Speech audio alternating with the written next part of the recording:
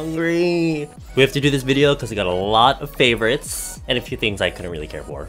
So let's just get started. Let's start off with a really random one, a fragrance. Now when I saw this in the PX where I bought it, I was like, another one? I feel like Ariana Grande has come out with so many perfumes like in such a short amount of time. Y'all know I fucking love Ariana Grande. Whenever people are like, who's your favorite K-pop artist? I'm like, Ariana Grande, even though she's obviously not an idol or anything. I missed out on the first, what was it? The first whatever perfume that she came out with.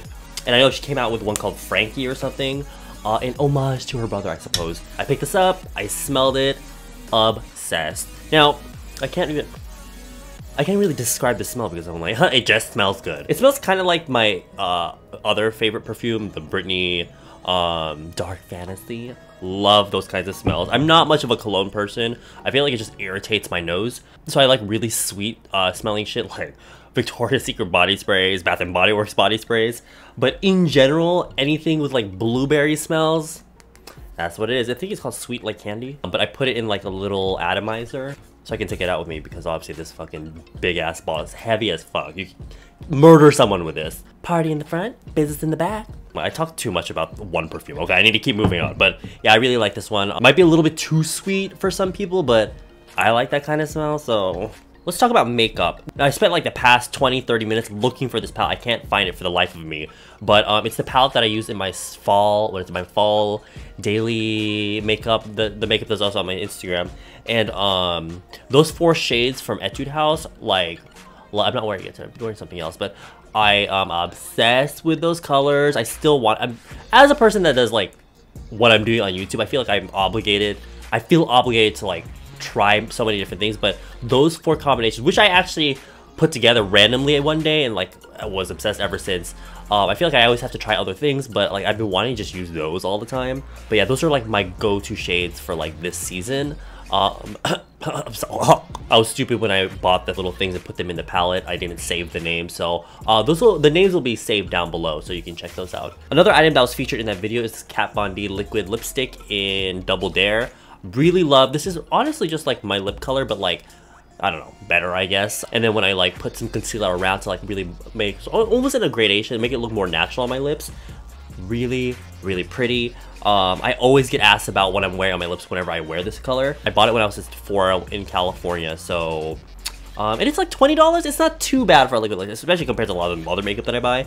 This is pretty decent in price. Of course, $20 can be a lot of money to some people, so I don't know. I really like the shade, and it's actually almost exactly the same as that one Pony Effect liquid lipstick. I don't remember. It'll be here somewhere, but the 2 shades are almost exactly the same. I like the formula of this one though because it doesn't make my lips like, when it dries and then you do this, it doesn't like show cracks in your lips. It lays like a film down on your lips. The Pony Effect one, I've noticed like you let it dry and then if your lips stretch out, all the cracks will show up, and so you have to put like a second layer on top to make sure all the little cracks are filled. Doesn't really happen with this. Super pigmented, almost too pigmented, I think.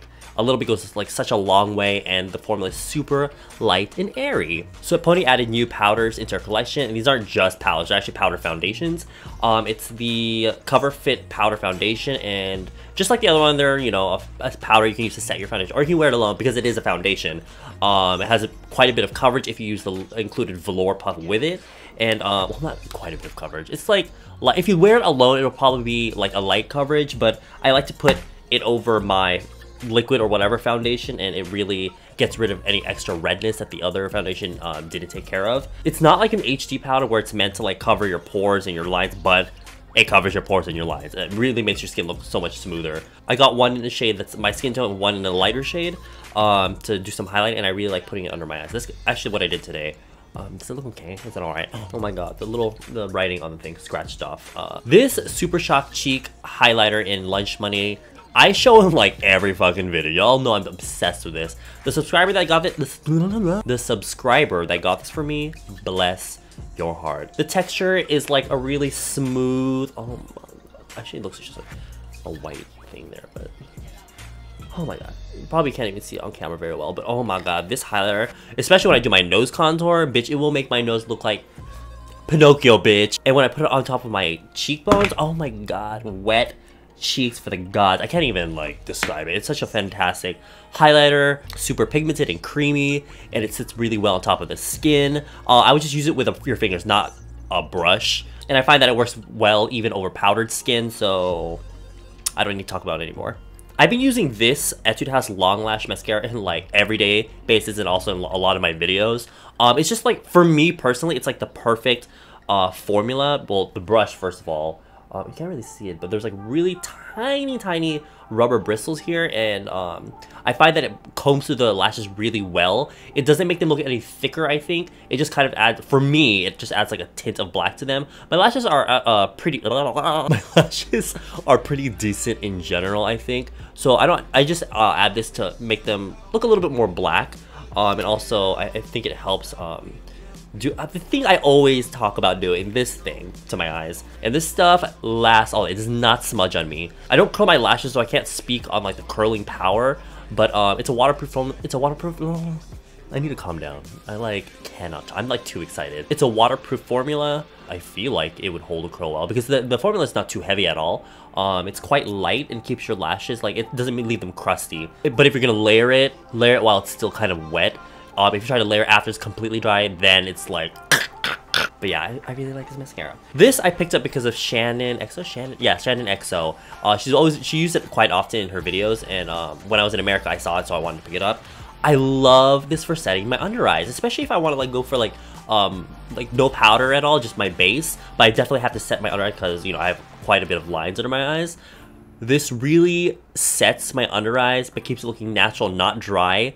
And because it's an HD powder, it really like smooths everything out under there. And I notice when I use this all day, my under eyes are perfect. So, and it's really inexpensive. So I really recommend this. And whenever I use it with a kind of I think this is meant to be a large eyeshadow brush, but I think this is the perfect shape for just putting it under the eyes and kind of sweeping off the excess. I'll put a lot in the brush, really pack it on, almost like baking, and then I'll just sweep off the excess, and I find that it really helps. This foundation from Clio I kind of randomly picked up because I just walked into, I was waiting for Younggu because we were gonna meet, and he was still on his way, so I went into Clio, just, you know, whatever, and he was like, oh, look, we have a new foundation. So I picked it up, and to my surprise, it's a really fantastic foundation. I have a review on it. I'll link it. I'll try to remember to link it up here. I almost never do it, but it'll be here or in the description box. The coverage on this shit is amazing. It comes with its own sponge.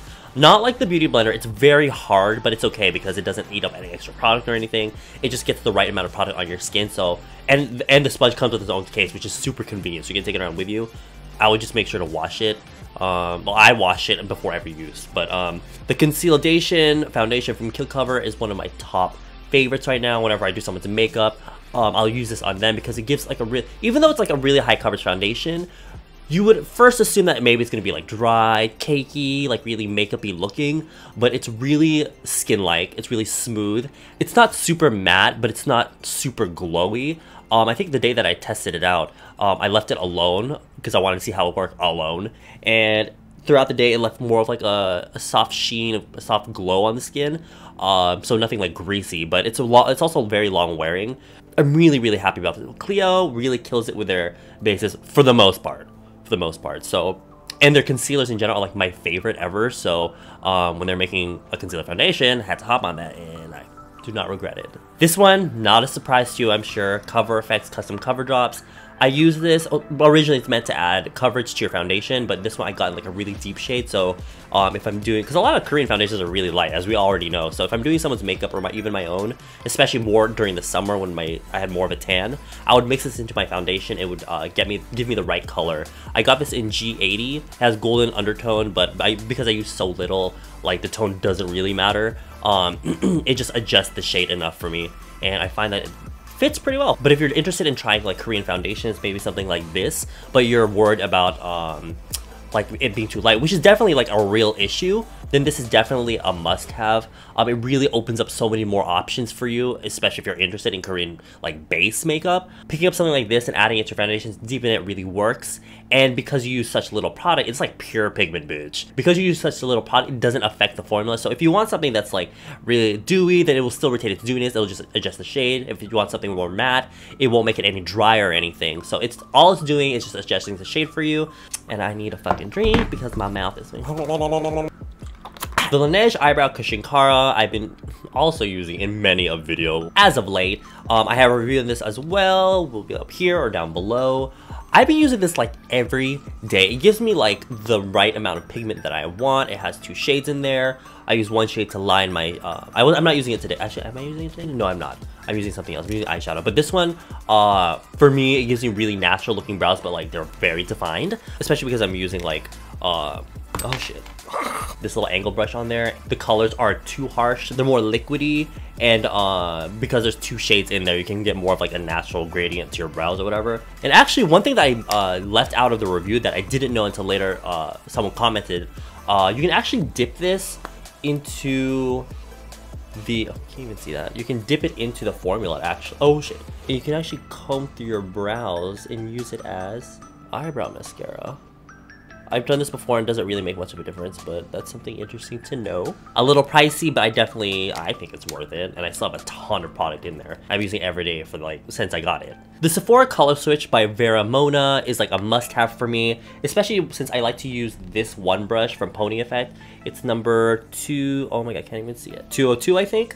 I use this for my eyeshadow, I use it for my nose contour, I use it for a lot of things, I use it for powder as well. Making sure that there's no pigment left on the brush is really important because you don't want to be mixing colors all over your face. So all I do is swipe it in there a few times, it will take off all of the pigment. I do wash this every now and then with just regular soap and water, but it really has saved me from using like a bunch of different brushes to do just a few different jobs. So I think it's about $18, a little pricey, but I think it's definitely worth it, especially if you only can afford like one brush. Buying this once, I guess, is better than trying to buy a bunch of different brushes and then having to wash them every time or whatever. But yeah, I always have this on me. Vanity Planet sent me a brush set, which I'm sure you guys are probably familiar with because several YouTubers have talked about it.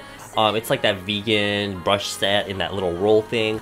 And I never really used this brush until like this month, where I started using a lot more powder, and then I remember that tip from Wayne Goss about, you know, buffing your powder and it will make your skin look much more airbrushed in person especially. So I've been like loving this one for that because it's such a good, like the shape of it, it's really, it's not too like angular at one point, it's all very round, so you can really buff in the skin without feeling like you're like at some points, you know what I mean? So after I powder all my skin or whatever, I can really buff my skin in using this brush in particular, and it will help give that sort of HD look in person, you know, like on Facetune, we can smooth out your skin. It gives you that look in person, and it prevents the look of like really like cakey looking makeup because it buffs off all of the extra powder that's just sitting on top, and it just keeps whatever should be there. I believe the code for to get the whole set for $30 is still available, so I'll put that down below for you if you're interested. It's vegan, cruelty free, and they're all pretty decent brushes. Now what I noticed is that the glue on some of the brushes is getting loose. One of them even popped off, so I wouldn't say it's like the most high quality brush set ever, but it has a lot of basic brushes that anyone would find useful, honestly. And if you don't have any brushes and you need something to start out with, that's a really fantastic brush set because it has so many brushes that you would find useful. It even has like a fan brush in there. This is a Makeup Forever one, but that's not something that you often see. Actually, another Vanity Planet thing is this spin brush, and I still am using this every day. Especially, well, I use it at the end of the day. After my first cleanse, I'll use it on my second cleanse. And I notice how much more makeup is being removed from my skin because after I'm done using it, there's like a bit of like a beige tone to the bristles. But I've noticed definitely that my skin feels so much cleaner, so much smoother every day because it's almost like a tiny bit of an exfoliation every day, and it hasn't broken me out or anything, so that's an A+. This one also has a discount code, so you can get this for $30 as well. I do have a complete review on this and all the other brush heads. I'll link that up here and down below if you are interested to check that out. And then last for favorites, I'm going to talk about skincare. Now, I can't pinpoint one because a lot of people have been telling me, oh, Edward, your skin is so much nicer now. And like, thank you. I don't think it's just the spin brush, but I think it's like, I've got a bunch of skincare from Style Korean lately. And like, this combination I'm using right now has really evened out this bitch's skin tone. Because as you guys already know, I have very red skin. So I'm just going to talk about them as like a whole. I'll run through each little product. Because I can't really pinpoint which one is like helping me the most. To start out with cleansing, the Perfect Facial Deep Cleansing Oil from Natural Pacific. This like really hits all the marks. Did you see how I've only had it for like 3 weeks or so, but like I'm already almost done because I love it so much. It's a cleansing oil, but it's really thin, but it really melts the makeup really quickly. And my favorite part is how quickly it rinses off. It's not like the Claire's one where like you feel like there's still a residue. You can totally just, even with water, I feel like you can just rinse it off. I still use a sponge to wipe off all my you know, the residue, like a sponge that I ran under hot water to wipe that all off, but it doesn't sting my eyes, which is an issue I have with some other cleansers. But this one is like really good. Like, I was surprised at how good this cleansing oil is. And you'll notice that a lot of these things are actually natural, from the same brand, Natural Pacific, which I recently discovered. And they're all pretty decently priced. They're not too bad, especially lately with all these like Halloween looks I've been doing and these Halloween events I've been going to lately. It quickly removes like everything, especially gel liner or whatever. A+ for this. Toner, this one is from Benton. It's the Aloe Beige Skin Toner. Do you see how much I use? I feel like I always, whenever I use them, I'm like, What really got me for this is that it has like all the things I would ever want in a toner. This bitch has, what's she have? Aloe, of course. There's BHA in there, which as you all already know. Acid exfoliants, top of the list. You need that in your skincare routine. And then also snail secretion filtrate, which is also a skincare ingredient that I love in my skincare. So this one, fantastic. Doesn't burn my skin or anything. It feels really soft on the skin. It's really moisturizing as well, but it gets the job done in terms of a toner. The last step of your cleansing, exfoliates the skin, heals it, all that. Next up is eye cream, which I don't talk about too often, but this one I've been using lately. It's the Fresh Herb Hyaluron Eye Cream from Natural Pacific, another Natural Pacific product.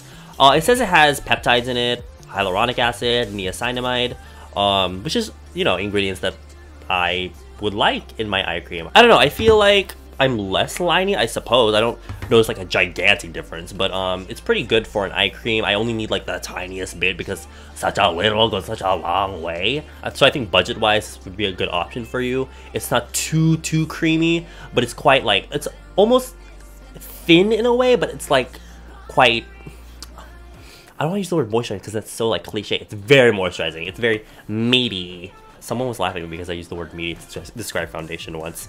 The next two items though, I've been like, I think these might be the reason why my skin's been looking really great lately.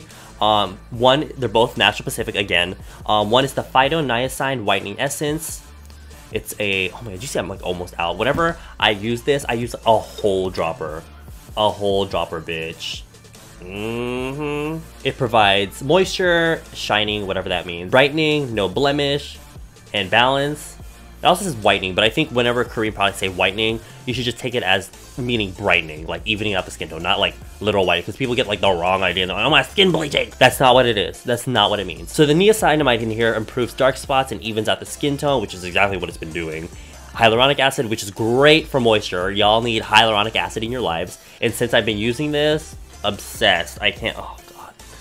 I really think I'm gonna buy another bottle. I think I'm really gonna get another bottle. After that, I'll go in with the Last Red Solution, Relaxing Redness and Sensitive Skin Flash Cream. This one also has niacinamide, which I really love. This is obviously, as you can tell, it's an ingredient that I enjoy in my skincare. Got chamomile for skin redness, Viscum album leaf, I don't know what the fuck that is, but it's supposed to relax sensitive skin. I guess you could say I have sensitive skin. I think any skin that's acne prone is technically sensitive skin. Using these in common, in tandem with each other, especially around here, which is my problem area. Less red. I notice I use less makeup because my skin tone in general is easier to, I just noticed that it's easier to cover things quickly with less makeup these days because my skin tone is much better. But those together, chuego. Next is sun cream, the Xylitol Mild Sun Gel from NLab. I think of this as like a less thin version of my all-time favorite, Too Cool for School Sun Essence. I really love this because it does not disturb foundation that sits on top, because it feels like it just feels like a light moisturizer. So I'll go in with my entire skincare routine, all that, and then I'll put this on top, and it just feels like sun cream. It doesn't like make your skin feel tight or dry, or by the end of the day you see like the sunblock or sun cream like sitting on top of your skin, or if you're wearing makeup you don't notice it interrupting or anything. So with this I get my full protection, but none of the issues with regular disgusting sunblock. Before I go into my like shits of October, I want to talk a little bit about some like fashion accessories. As you guys have seen from some of my Instagram photos, I've been obsessed with these rings lately. I've been obsessed with like the many ring look and also earrings. I can't link you to any of these because I got them from like this side road thing in near my house, so I mean, that's where they sell them. But they have like a boy section, and they have a bunch of these like badass looking rings. My favorite though is probably the giraffe. Look at that, it's a giraffe. I got represent.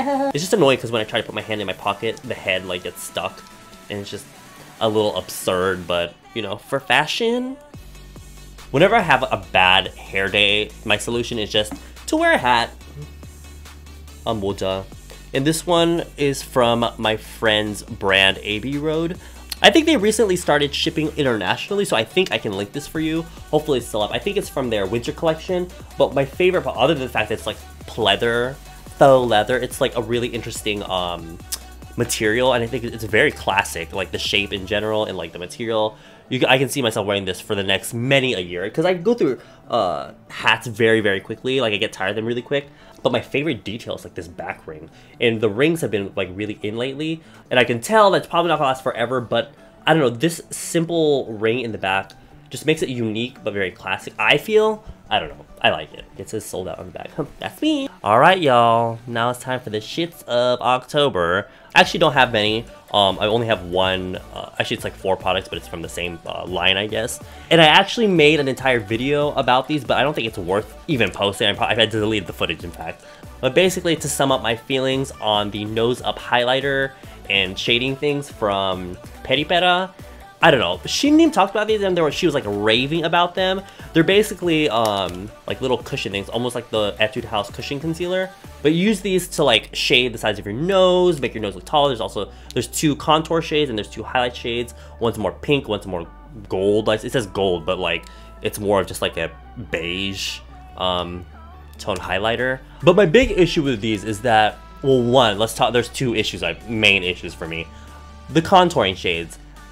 Originally, number 2 was sold out, so I just picked up the first one. And the first thing I noticed when I put it on was like, is this just concealer or something? Because it was my exact skin tone. I'm like a MAC NC25. And it was like, I don't see anything. Even in the light, there was like no difference. It literally looked like concealer. When I swatched it on my hand, I was like, oh shit, this is like the perfect shade for like contour, because it's a very neutral beige tone, almost has a bit of gray to it. So it looks like a real shadow. Like, it looks like a real shadow. Like this right here, it looks like that. But it was not deep enough for me. So I bought, what was it? I think I bought these 2 in store, and then I ordered these 2 online, so I can review all of them for you. But honestly, even the second shade, it makes such little difference. It's a little better, but like for me personally, I like my nose contour to look a little more obvious. And I know people they like natural contour, but like this is to the point where it's like, is it even worth putting on? So I'm thinking that the color will probably work very well on like really fair skins. This will probably definitely show up on your skin tone. Like I said, the color is there, it's perfect, but the color for me is like, if you're anything like MAC NC25 and up, this will not show up on you at all. You could probably use it as a highlighter, in fact, if your skin tone is deep enough. The highlighters, they're kind of whatever. They don't really show up. I feel like they're kind of like, you put it on, you're like, oh wow, this is gonna be a really pretty highlight, but like it just blends out, and there's like not even any like reflectiveness to it. I would almost go, it's like so thin in formula that it doesn't even really show up on the skin, not even the slightest bit of sheen. My second issue with these is that the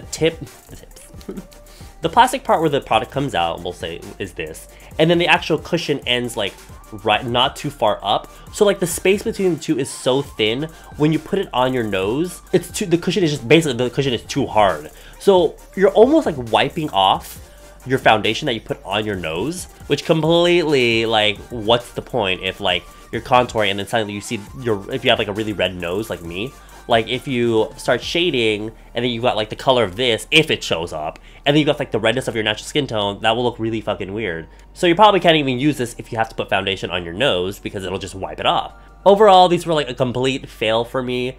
I don't know, if your skin tone is light enough, the formula itself, if you can get it on there properly, is actually pretty good. It creates like a film on the skin, so if you like, if I had put it here, when I move, it like moves the skin and doesn't crack or anything, so it's almost like a liquid lipstick in a way.